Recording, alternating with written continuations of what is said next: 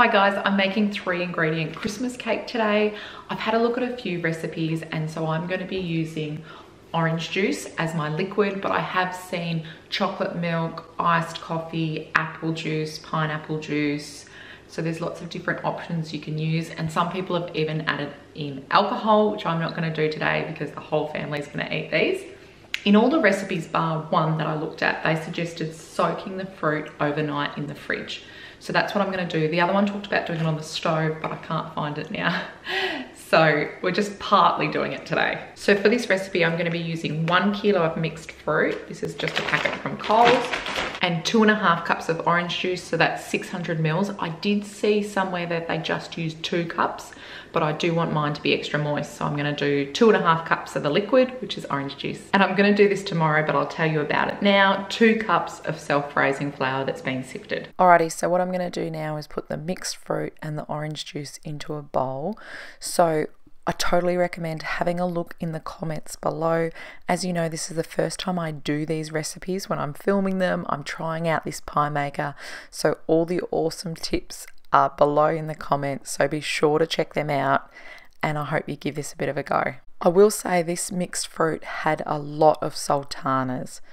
Like there was heaps and heaps, and I did use the full kilogram, but if I made this again, I wouldn't use it all. I found it really fruity, especially the last batch I did. They had so much fruit in them.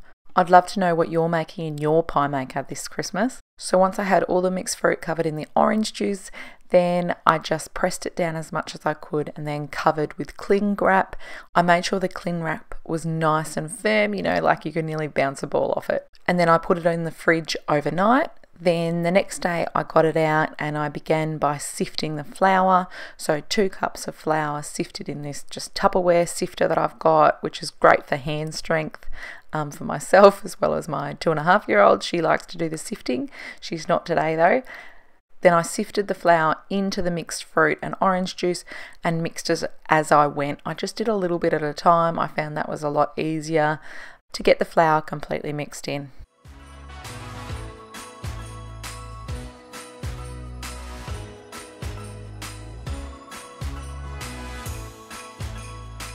I'm using these cupcake liners to line the pie maker. I'm just going to put one in each one before adding in the mixture.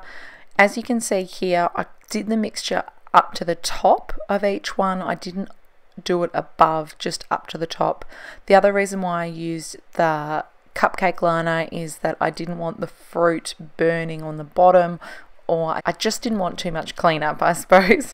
And I've used it before when I made, I think it was orange and poppy seed muffins, and it worked really well. So I know it works. It makes it so easy to eat afterwards as well. So I initially put it on for 8 minutes to cook, and then I checked it and I used a skewer to check in the middle, and as you can see here, it was still a little bit moist. So I put it on again for another 2 minutes. And these came out perfect. As you can see, they're not too loaded with fruit and they're not burnt on the top.